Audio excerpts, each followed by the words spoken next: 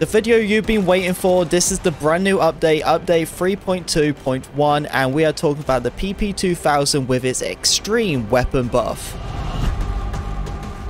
What's up, troopers? My name is Neon. I hope you guys are doing well. Today we're talking about the PP-2000, what has been buffed to an extreme level, and I'm also going to be telling you what exactly the method of class I use. Before we get into the video though, troopers, if you haven't already subscribed to the channel, I would really appreciate it. We are very close to 12,000 subscribers, so I would really appreciate that, and of course leave a like. Thank you very much. So in this recent patch, the PP-2000 has been buffed to an extreme level. This weapon currently did up to 22 damage, and now it's been buffed up to 28 damage, and that is from 50 meters. I don't think you guys understand how crazy that is. In a single gunfight to upper torso with the Safar, this weapon will actually outperform that weapon. I can't believe I'm even talking about that. Well, the Safar does have a higher headshot multiplier, so of course you will probably lose if it hits you in the head, but just normal gunfight, that will actually outperform it because the rate of fire is just so much more quicker. So the PP-2000 can do up to 650 of rate of fire. It can do extreme amount of damage up to 28. You can do accuracy up to 42%, range up to 42%, and handling up to 56. What I really go for with the PP-2000 is really more of the close sights. You don't want to be trying to use anything further, really anything more than 2x. So my go-to sights are the reflector sight and the PKAS-2X, and they are the two sights I go for. And there actually is two magazines with this PP-2000, but all I use is just the extended mags. That of course has to be your first one, and they actually have a default magazine. It's only up to like 21 bullets. No one really uses that, but if you do run out of all your 45 bullets, it doesn't hurt to have that extra magazine. Kind of cool to actually see a portal weapon have actually two magazines. But on the muzzle side, you have two options. You have the default muzzle or the suppressor, and now this weapon is so much more better. You can use suppressor and do surprisingly well with all them flank throughs and just being sneaky.